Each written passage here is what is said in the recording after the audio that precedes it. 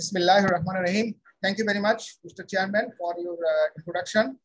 First of all, I would like to thank organizing committee to invite me for this presentation. Title of my talk is perovskite type metal halides for photovoltaics and other optoelectronic devices. So, and research collaborator for this research is Mr. M.D. Zakirul Islam and M.D. Jahidur Rahman. And Jahidur Rahman is Zakirul Islam is our MSc student, and Jahidur Rahman is pursuing his PhD at University of Sydney, Australia. So my presentation has got these headings: introduction, literature review, and then objectives, some applications, methodology, results and discussion, and finally some concluding remarks. The perovskite type metal halide of formula ABX3, where A and B are metal and X is halogen anion. And this perovskite material attracted huge attention by the researcher recently due to their remarkable application in solar cell and outstanding optoelectronic properties like high optical absorption, broad absorption spectrum, and then tunable bandgap, long charge diffusion length, high charge carrier mobility, etc. And these materials are, as you can see, these materials are actually abundant in nature, and they are very cheap materials. And the lead-free metal halides are actually ductile in nature and hence suitable for fabrication of some devices. And these metal halides show a range of wide bandgap, typically from 1.31 electron volt to 3.67 electron volt. So there is a plenty of room for the researchers to study these materials.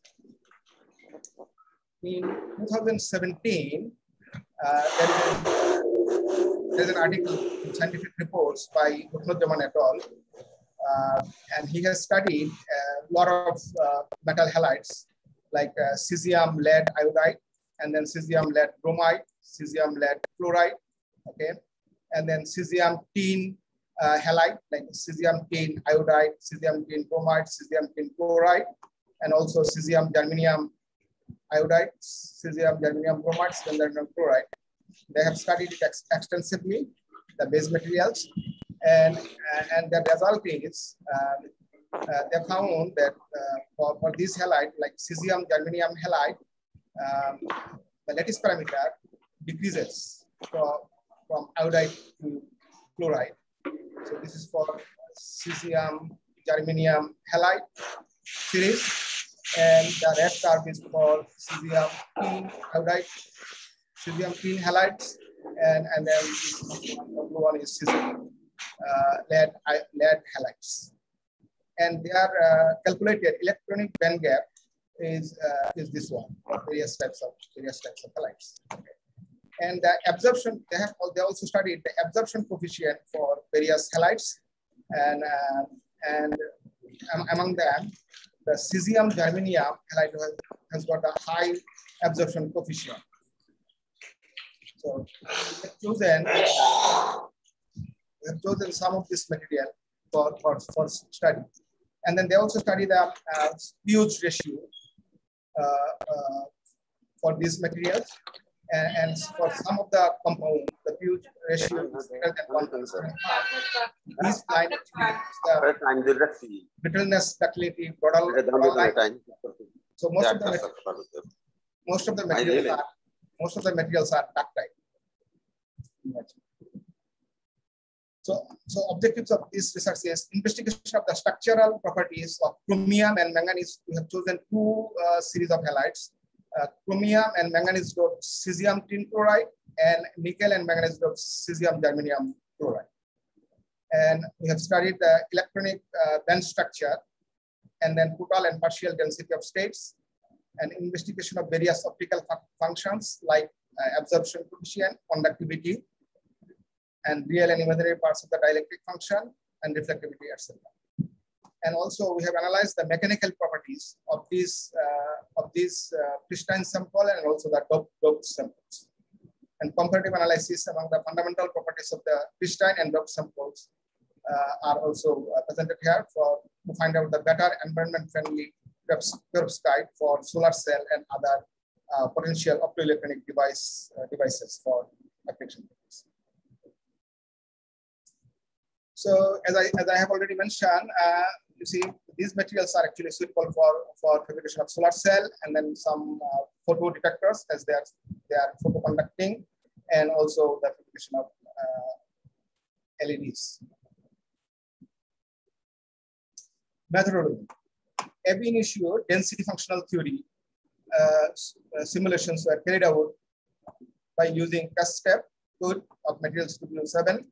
Calculation of the electronic band gap was done using GGA approach of Pardo-Brook and Gerhardt. The influence of metal doping of cubic cesium tin chloride and cesium germanium chloride perovskites are studied by constructing 222 supercell. And then the metal doped cesium tin chloride and cesium germanium chloride material possess chemical formula this one, and we have chosen X value as 0.125 for both compounds, and M is chromium and manganese, I've already mentioned, and A, in this case, A is actually nickel and manganese. And Mumford spec technique was used for sampling K points over the first trillion zone, and energy cutoff. These values are used for geometry optimization and also the electronic property investigation of the samples. For describing the electron interaction, Van der Waals type of alpha substitute potential was used, and then Boyodon-Fletcher, Goldfarb-Shannon relaxation scheme is used for optimizing the crystal structure, and finite strain theory executed with the test step module is used for evaluating the elastic constants to study the mechanical stability of the material, and then Boyett-Rose-Hill averaging scheme is used for obtaining the mechanical parameter from the evaluated elastic constant. The optical properties are calculated by using test step tool based on the standard DFT constant solutions. This is as I have mentioned, the experimental. There are some studies, experimental studies of these materials. An experimental band gap of cesium tin chloride is 2.8 electron volt, and then cesium germanium chloride is 3.67 electron volt, and they exhibit actually medium optical absorption, and especially in the ultraviolet range, and therefore the pure cesium tin chloride are not actually preferable for solar cell applications. And the inclusion of suitable dopant like chromium and manganese in these materials, and nickel and manganese in cesium germanium chloride may decrease the band gap and enhance the optical absorption in the visible region. So to find out the suitability of these materials in for some devices, we have studied this one. And then there are some, we have used this equations for calculation of the bulk modulus, shear modulus, Young modulus, Pugh's ratios, and Poisson's ratio, etc. And also we have studied this Born approximation stability criteria for the mechanical stability of this material. Okay, some results. This slide shows the structural property of the cesium tin chloride metal halide, and this is the 3D view of the supercell.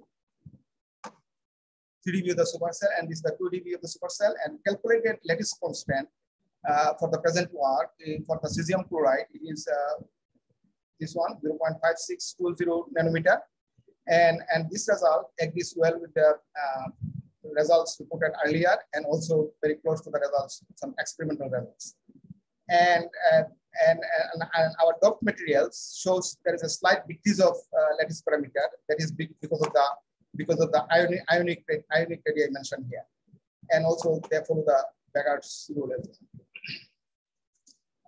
This slide shows the structural property of cesium tin chloride supercell, and this is the 3D one, and this is the 2D supercell.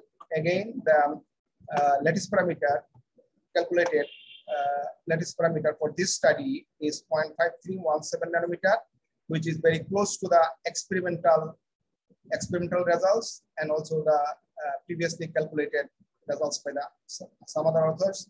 And then as before, we have found there is a slight decrease of lattice parameter for nickel and manganese-doped samples. And again, these results can be explained using from the ionic value of the material. And this slide shows the electronic band structure for cesium chloride perovskite.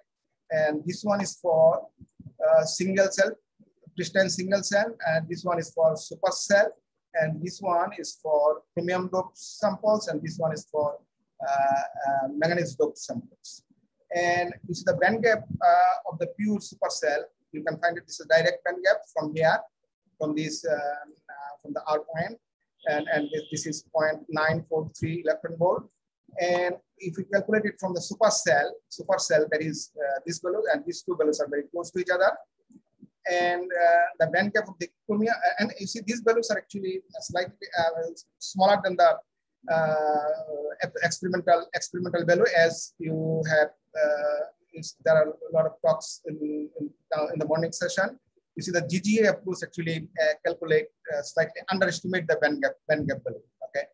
However, for our study of our dopant, that will not affect the behavior of the dopant materials. We are trying to do the comparative study how the energy band changes with dopant concentration. And band gap for chromium-doped cesium chloride, it is not a direct band gap one. So if we calculate, not considering the intermediate energy state, we can find the band gap is this one. And then if see there's an intermediate state near Fermi energy, and if we consider the intermediate state, the band gap is this one. So we have some intermediate energy states that appear in this case. And for manganese-doped cesium chloride, the band gap is again it is not indirect band gap. So band gap is this one, not considering the intermediate state. And if you consider the intermediate state, band gap energy is this one. And this slide shows the band diagram for the cesium chloride. This is for the pure cell, supercell, and then nickel dope, and then manganese dope. So the result is similar to the previous one. Again, this is direct band gap semiconductor having band gap this one, and this is for the supercell, and then band gap for nickel dope cesium chloride is again is actually this one, and band gap for the manganese dope sample. If we consider the intermediate energy state, this is here 0.29 electron volt, and and this slide shows the total and partial density of states, for cesium chloride metal halide by considering supercell and also the chromium-doped doping in the inside. Okay, this is the partial density of state for cesium, tin, and then chlorine, and this is the density of state for cesium tin chloride supercell. And as you can see that this is the composition of this. The valence band is mostly composed of this chlorine 3s and 3p orbitals. Okay, and the conduction band is for the contribution of cesium and tin. And for the doped one, again, this is similar to the pristine one, except there are some dopant levels are appeared here. So some intermediate states are here. And this slide shows the total and partial density of state for manganese doping, and also the dopant concentration for Fermi level. So as before, there are some states are appeared near the Fermi level because of the manganese dopant. Okay, And you can see this also appears here.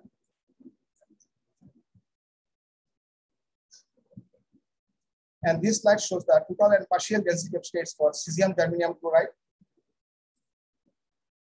metal halide simulated by using pure cell and nickel doped one.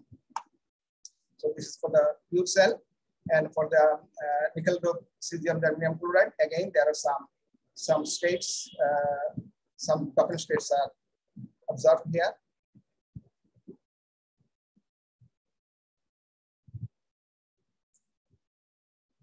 Okay, and then this slide shows absorption coefficient as a function of photon energy for the pristine sample and chromium and manganese-doped samples. As we can see that chromium and manganese-doped sample show very high absorptions. The pristine samples do not show any. You see, there is an additional P for the doped samples in the low energy region. The pristine sample shows